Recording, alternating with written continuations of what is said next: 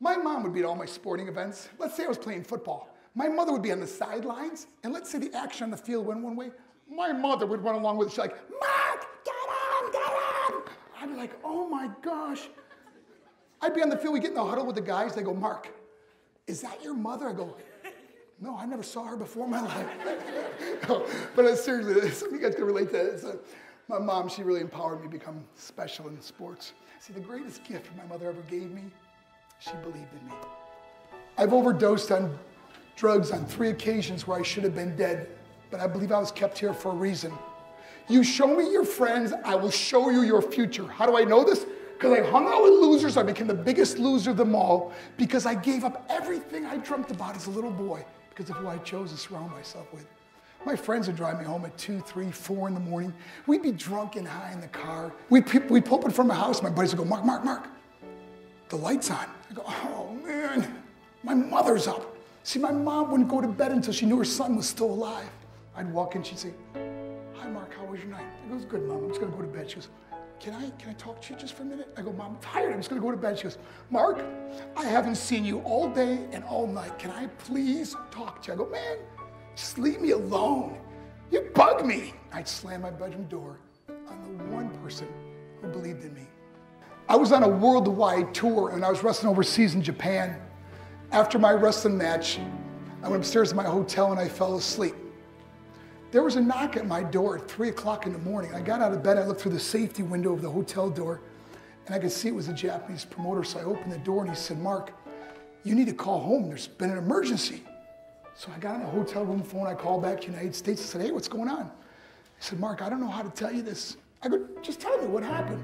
All of a sudden they started crying. They go, Mark, I can't tell you. Just say it. He said, Mark, your mother died. I just threw the phone down. I ran out of my hotel room. I took the elevator to the lobby. When the doors opened up, I just ran out into the street. And I remember looking up and just saying, Mom, I am so sorry. I flew home for her funeral and I was so nervous to walk up to her casket. So I just stood way in the back. And I remember just kept thinking to myself, I'm like, Mom, please wake up. Please get up. And then I finally got the nerve to walk up to her and she was so beautiful. She was dressed in white. I mean, she looked like an angel. I said, Mom, you are my hero. Everything I am, everything I hope to be was because of you. You loved me so much. You gave me a life. You worked 2 jobs. You're the only one that ever believed in me. How did I repay her? By getting drunk? By getting high? By getting stupid? By hanging out with losers? For what? All she ever wanted to do was talk to me. If you have a mother or a father, tell them how much you love them. See, my whole life was about being rich and famous. That's all I cared about. I had to win the race.